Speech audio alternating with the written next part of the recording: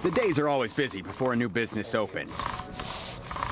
Finishing touches, permits, and inspections need to be up to date.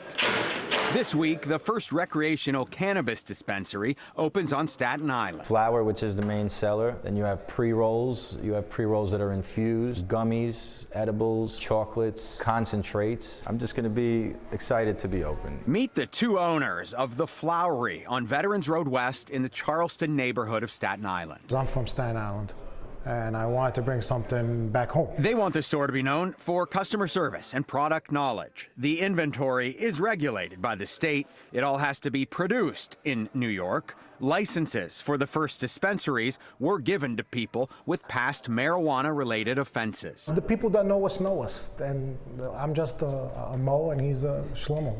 Momo. Yeah. The owners have a special story and connection, different cultures, they become friends. It's a New York story. We just were ourselves around everyone, regardless of where your background or who you are. We're both in business. We both like to talk to customers. We're both very friendly.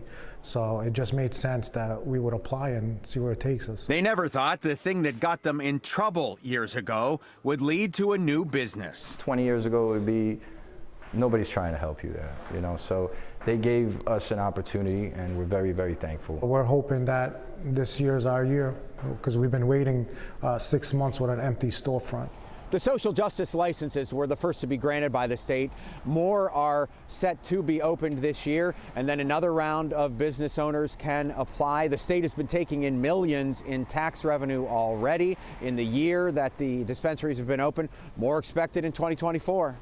On Staten Island, Greg Mocker, Pix 11 News.